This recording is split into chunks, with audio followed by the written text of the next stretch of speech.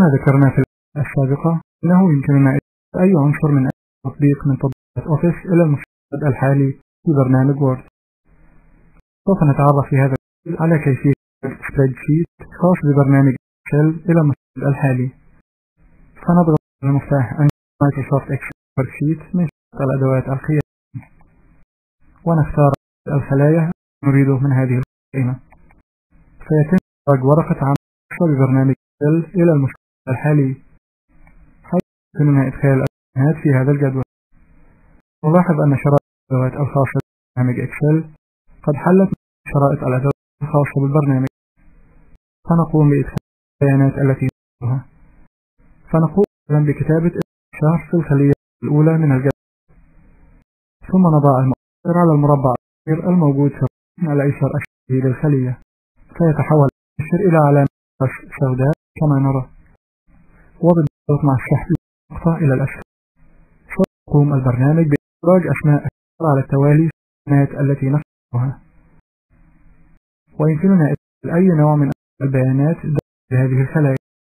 فإدخال مجموعة من الأرقام داخل الخلايا نقوم بالضغط على الخلية، ثم ندخل الرقم الذي ثم ننتقل إلى الشريحة الثانية والرقم الثاني وهكذا. ويمكننا إجراء أي عملية حسابية على هذه الأرقام.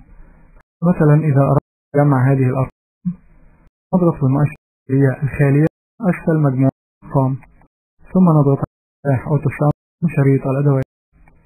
يظهر مستطيل فيه نقاط متحركة حول مجموعة الأرقام الموجودة في عمود أعلى الخلية، ونرى أن المستطيل يحتوي على 4 نقاط للتحكم في الأبعاد بزاوية المستطيل، حيث يمكن التحكم في مجموعة الأرقام التي تريد تطبيق العملية الحسابية عليها، وذلك عن طريق الضغط مع الشخص أحد هذه النقاط إلى الأسفل أو إلى الأعلى.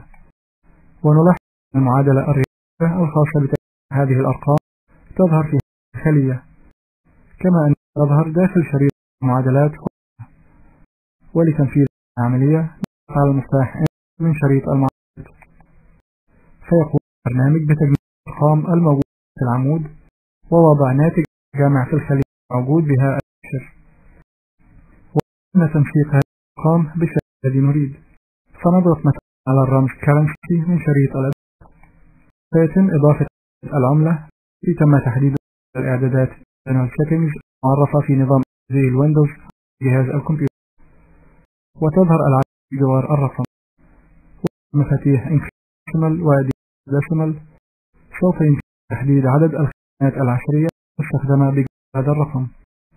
اختيار هذه الخانات والضغط على المفتاح ديسيمال يتم تقليل عدد الخانات العشرية لهذا الرقم، وبالضغط على المفتاح ديسيمال يتم زيادة عدد الخانات العشرية. وإدخال رقم في أحد خلايا الجدول سوف تظهر الأرقام بالشكل الذي نراه. يتم استبدال الأرقام باسم هاش، فنقوم بتكبير لأبعاد الجدول، ثم نضغط المؤشر على الحد العلوي بين الخلايا فيتغير شكل المؤشر كما نرى. فنضغط مع الشرط لتكبير الخلية التي تحتوي الرقم، فتعود الأرقام إلى الظهور مرة أخرى.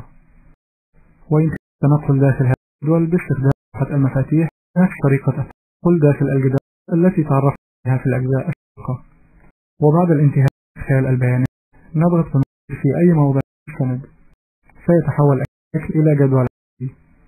وإذا أردنا تعديل البيانات الموجودة في هذا الجدول نضغط مؤشر ضغطا داخل الجدول، ثم نقوم بتعديل البيانات كما نريد. الانتهاء نضغط بالمؤشر في الجدول، ونذكر هنا أن الخلايا الظاهرة في هذا الجدول فقط التي ستظهر داخل المستند. ولتوضيح ذلك نضغط بالمؤشر داخل الجدول ضغطا مزدوجا، ثم نقوم بتقليل حجم الجدول لإخفاء الصفوف السفلية. والآن نضغط المؤشر خارج الجدول، فإن الصفوف السفلية لا تظهر في المستند.